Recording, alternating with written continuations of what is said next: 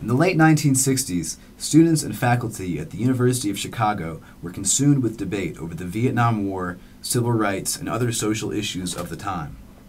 Amidst widespread protests and student sit-ins in administration buildings, a group of scholars, headed by law professor Harry Kalven Jr., were convened to craft the University of Chicago's definitive statement on all social issues. The resulting document, entitled the Kalven Report, confirmed the University of Chicago's institutional neutrality and refusal to participate in outside political causes. The Kalven Report, I think, captures beautifully the highest aspirations of this particular university. An institution that is, as Hutchins put it, truly a university, has to stand for and protect the freedom of expression and opinion by its faculty and students. And one of the ways it does that is not to make its own judgments about whose views are right and whose views are wrong. This institution was fearless, for example, during the McCarthy era, in refusing to give in to extraordinary pressures that would have intruded upon freedom of expression in the institution.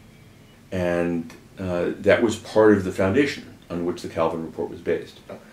The report itself, I think, correctly says that we are a community in the thinnest sense, and that is a community of disputatious individuals, autonomous individuals, and that should apply to students as well as to faculty. You say no social and political issues, obviously, or no moral, political, or social issues. Obviously, there's a morality to academia, okay? There are certain principles about how you run a free-thinking, disputatious institution, and the ethics of that you would not want to rule out by the Kalven Committee report, and I think the report itself was aware of that. Nevertheless, the Kalven Report has not been without its share of controversy.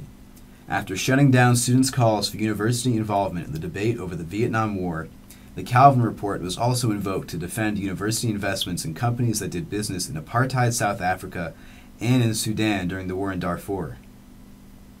More recently, President Zimmer invoked the Kalven Report in response to a campaign for the University of Chicago and other universities to divest their endowment from fossil fuels and companies with unfair labor practices. I invite faculty and students to have strong views on moral, political, and social issues. That's what the autonomy principle is meant to encourage.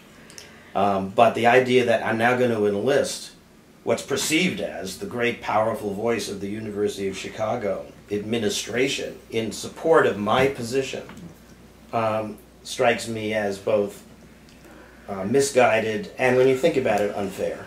So the Kalven Report recognizes that there are certain interests that directly affect the university itself, and that the university needs to take positions, as any institution does, when those issues arise. Sure, it's possible to imagine difficult cases as to, is this really fundamentally about the university and the operation of the university, or is this moving beyond into broader policy questions about what the trustees or the faculty or the students think is right or wrong? And so there are always going to be marginal cases, and that's inevitable. I think people that I've spoken with have a general understanding of the aspirations of the Kalven Report. If they think that it means the university cannot do anything that has impacts on the real world, that's just naive. So it doesn't mean that that can't be the fact. It means that it can't do the things because it has the impact.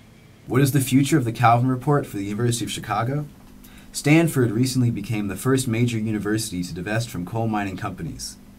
Harvard University, going against its previous policies, recently adopted a United Nations-backed code of responsible investment in green energy.